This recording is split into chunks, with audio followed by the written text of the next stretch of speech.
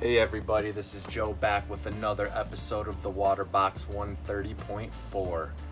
Today I thought would be a good idea, since I'm mixing up brand new salt water for a water change, to test the Fritz RPM Blue Box salt.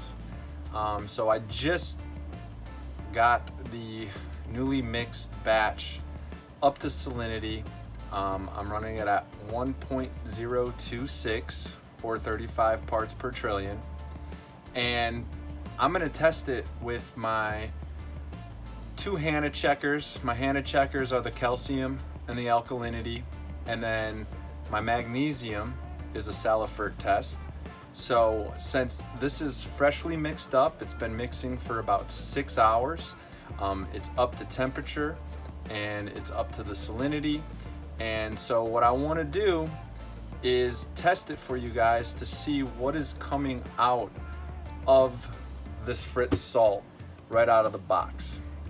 So that's what I'm going to do. So stay tuned and let me get my test kits. All right, so this is the Fritz salt. And I don't have the box, but this is the blue box. And I'm going to be using my calcium Hanna checker, my alkalinity Hanna checker, and the Salifert magnesium test. All right, so before we get to the testing, I just wanted to go to Fritz's webpage here, fritzaquatics.com. This is the Blue Box RPM Salt Pro mix that I'm using here, and just kind of go over the expected parameters when you mix the salt up to 35 parts per trillion. You should get a calcium reading of 400 to 450 parts per million. Magnesium is 1300 to 1400 parts per million, and a DKH of 8.0 to 9.0. So that's what we're gonna test, those three things, and we'll get to it. All right, everybody, so I'm gonna be doing the calcium first. The reason why this test is the lengthiest next to the magnesium, so I'll do the magnesium second and alkalinity the last, because the alkalinity is the easiest one to do. So the first thing you do is you take your reagent A and you take your syringe with the plastic tip, put it on it, and this draws up 1 milliliter of the reagent A, and you add it to the vial here. And then the next step is you have a line that shows you that it's 10 milliliters, and you take your deionized water and you fill it up with the deionized water all the way up to that 10 milliliter line with the pipette that's included in the kit.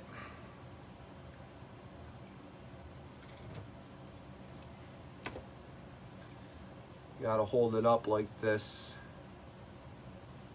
so you can get the line perfect. Now, for those of you that forgot about the science classes back in the day, but you know, your 10 milliliter line, the liquid that's inside here forms a meniscus, so it's where the water dips down.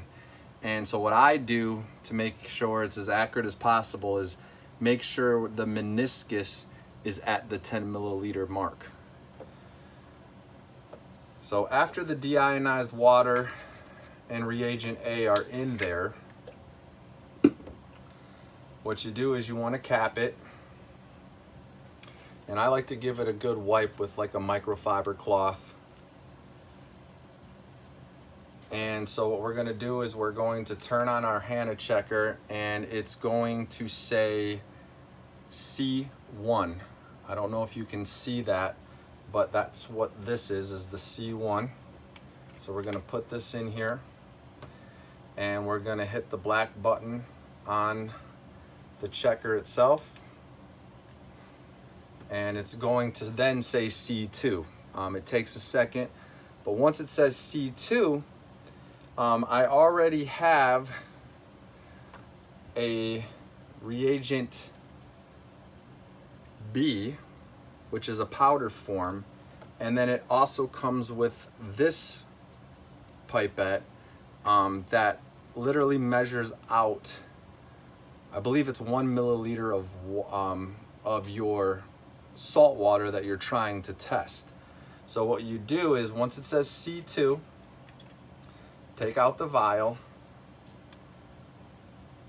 and you suck up the 1 milliliter of freshly mixed salt water here and add it to your vial. And then you want to add your reagent B, which is the powder form, and it's like a purplish color. And then it says shake vigorously for 15 seconds. Oh.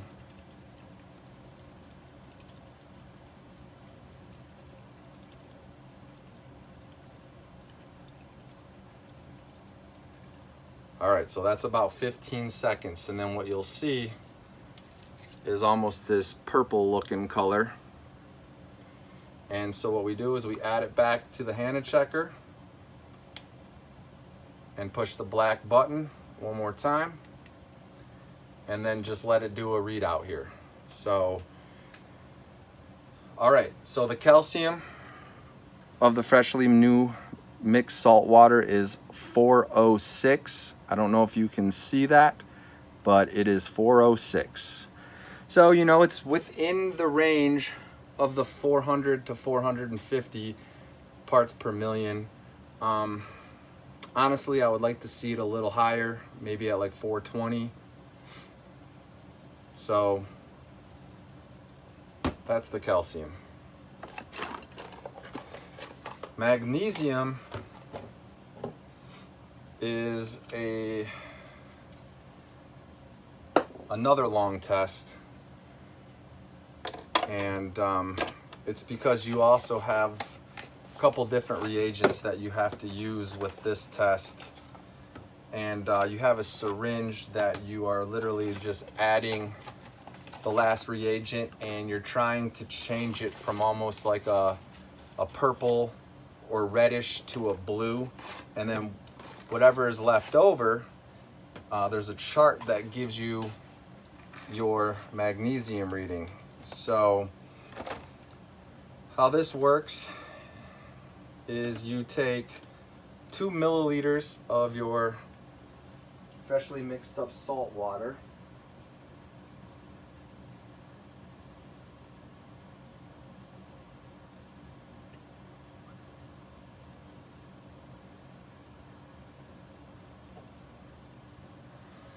and you add it to the vial that's included.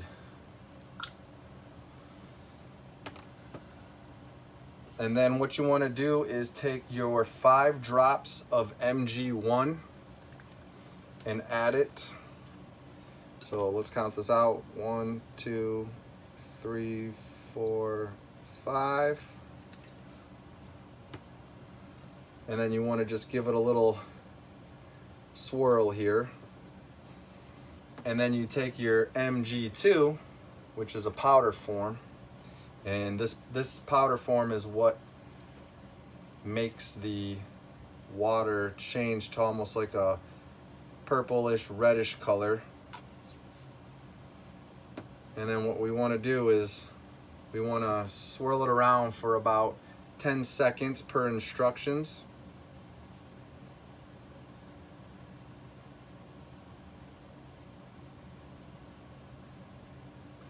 And then as you can see, it's almost like a magenta color. I don't know if you can see this on my camera, so sorry if you cannot. And then what you do is you take the syringe that comes with it. It also comes with this little pink cap. And you want to put the pink part onto the syringe. And what you're going to do is draw up 1 milliliter of MG3 until the bottom of the black part of the syringe hits the 1 milliliter mark. So they basically make it so that there is air bubble between the 1 milliliter mark and, you know, right about here. And that formula or that calculation is already figured into the test. So the next step to do is I usually add about 50% of the solution to the vial because it takes a while for this magenta color to turn blue. And so that's what I'm going to do is now I'm just going to start adding it slowly until this turns blue or like a grayish color.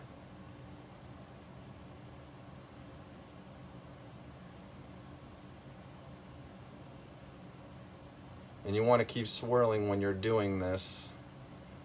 All right, so that just turned blue and then you stop. So then what you do is you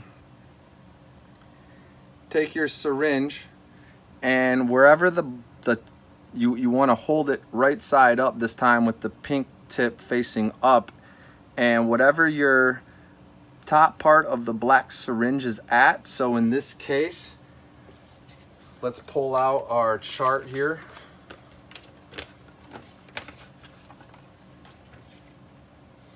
And we are at about 0.4. So if I go to 0.04,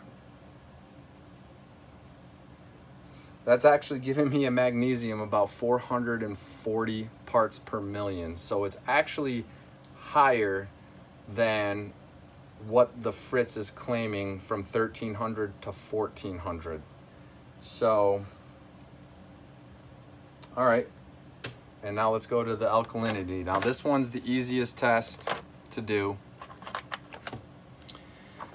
All you want to do is take a glass vial and you want to fill it to the 10 milliliter mark.